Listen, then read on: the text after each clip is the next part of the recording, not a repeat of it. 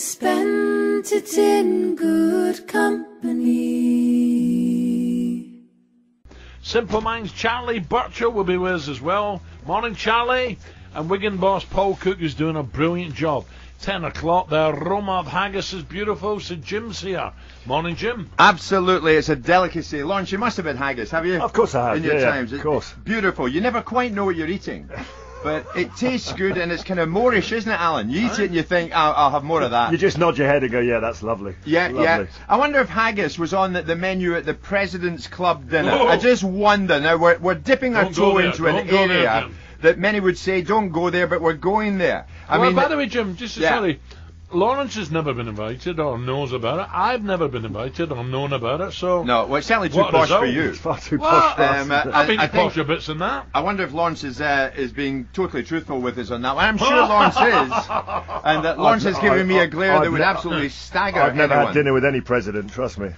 No, the President Club, I mean, it's the story in so many newspapers this morning. Jim, did I see that they're trying to ban all male dues? Get lost. That is taking it way too forward. All right, well, you see, that is the nub of it. So we're asking the President's Club dinner. There'll never be another one, will there?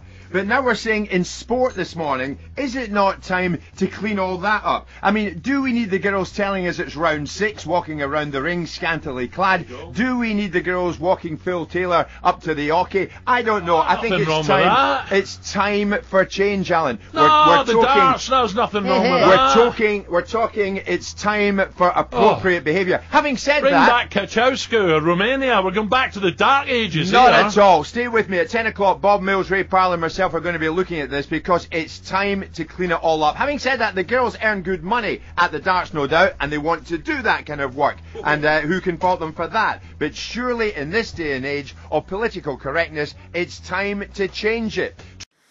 So feel to me.